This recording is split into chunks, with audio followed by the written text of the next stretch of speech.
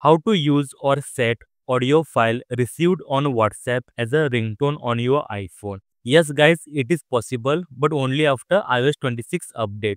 So on your iPhone, if you install iOS 26, let's see the trick how to do it. First of all, do one thing, go to WhatsApp. So whichever audio file you have, download it. After that, hard press and tap on forward. Once you do it, it will go into the selection mode. So now don't do anything. Now here if you see, there are two options given to you like share and forward option. Tap on share icon. So here make sure that the audio file is selected, and here right side bottom corner tap on share icon. Once you tap it, automatically you will enter into the share menu, and in here by default in iOS 26 you will see a option called use as ringtone. Tap on more option, or by default you will see it here.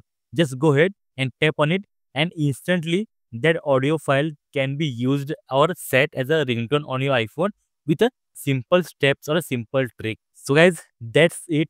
I hope you like this trick. Please comment below if yes. Also, if you like this video, please give a like and subscribe. Until then, thank you very much. Bye bye. See you in the next video.